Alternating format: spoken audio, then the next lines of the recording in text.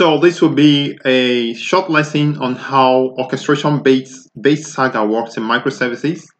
So before now, I talked about how choreography-based saga works in microservices, and today we are going to be talking about orchestration. We are going to explain it step by step and in a very easy way.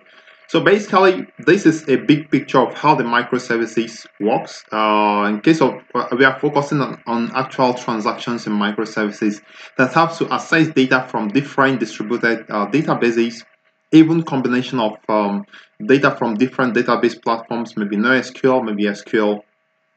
So there are two methods. We have choreography and we have orchestration. We've talked about choreography. You can look at the link in the description box. You'll find explanation on how choreography works.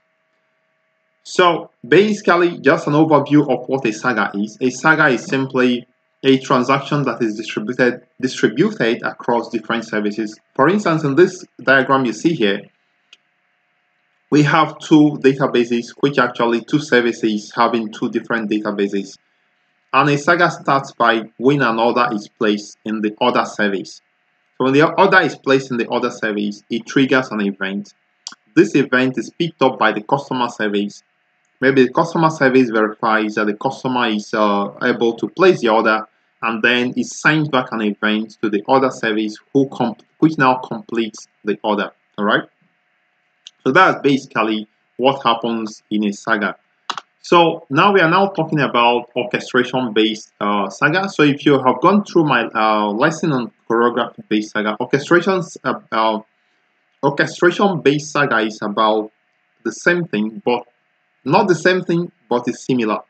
The key difference between the two is that they are a central orchestrator that handles routing of the events or the requests between the services. So in an orchestration-based saga, the services raise events or messages or functions that are assigned not to the other service, but to a central orchestrator that gets this event and decides what service to trigger. Let's now do a step-by-step, in this case of choreography-based orchestration-based saga, to see how exactly it works. So in this case, we have the order service creates an order in a pending state and then triggers the create order saga, right? So the create order saga sends a reserve credit command to the customer service. So basically, the clear picture here is that the red section here is what makes creates the whole difference. So when a create order saga starts, a create order event or message is sent to the create order saga, which is the central orchestrator that manages it. The customer service tries to reserve the credit and finds out that the customer is not able to place order. Is sent back a message to the central orchestrator, which you can see in red in this picture. So at this point, I'm going to go to the details, the step-by-step.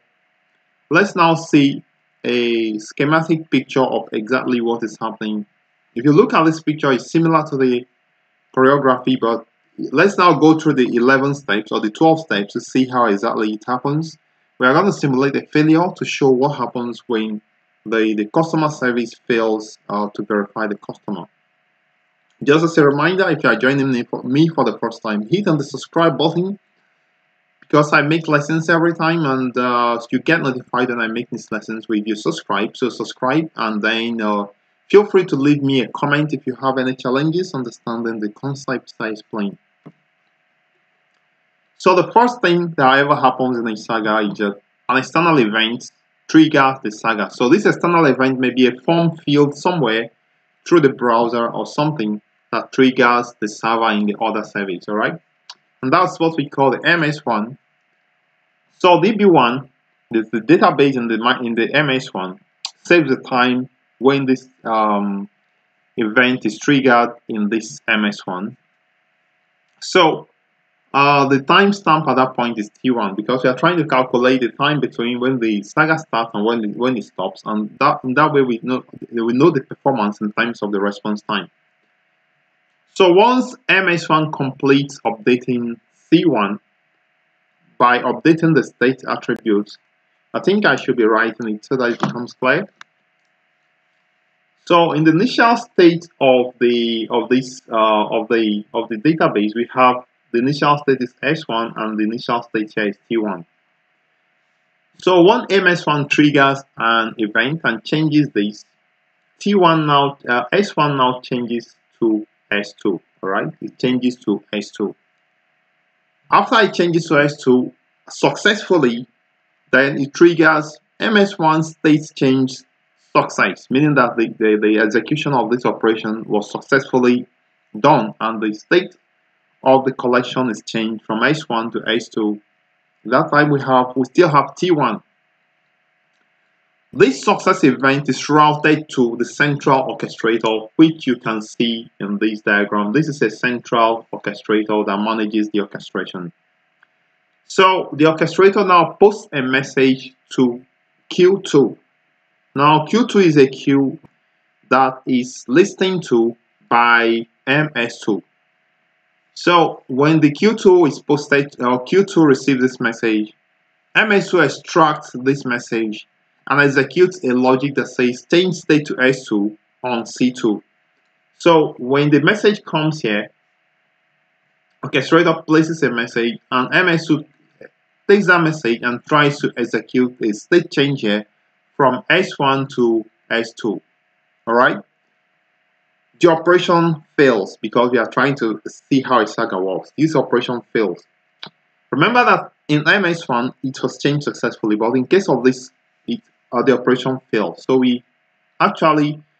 what happens at this point is that MS2 performs a rollback to send back the state of C2 back to S1, right? State 1, how it was before. The rollback is successfully done. Now MS2 now posts a message, MS2 state change failure to Q2 via the orchestrator. So it sends a message to the central orchestrator saying that I couldn't perform this action. The orchestrator finds this message in the Q2 queue and then takes this message and informs S1, informs Q1 that there is something that has gone wrong. So the message that is posted in the Q1 queue by the central orchestrator is now change back your state to S1, which is this message. So this message comes to the Q1 queue and then is picked up by the MS1. At this point, the state is changed back to S2. All right. So at this point, the saga completes successfully, and at this point, we take the time T2, and we can now say T2 minus T1. All right. So this is how orchestration-based saga works. Now, if you want this presentation, you can actually request it by leaving me a comment in the comment box below this lesson. I'd like to thank you for viewing.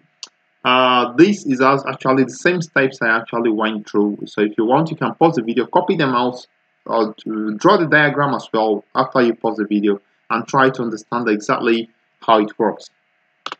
I'd like to thank you very much for viewing. I'd also like to welcome if you can subscribe to my channel, leave me a comment, like the video and share it around if it has been informative for you. I remain Kind on the Tech Pro, and we see you in the next lesson.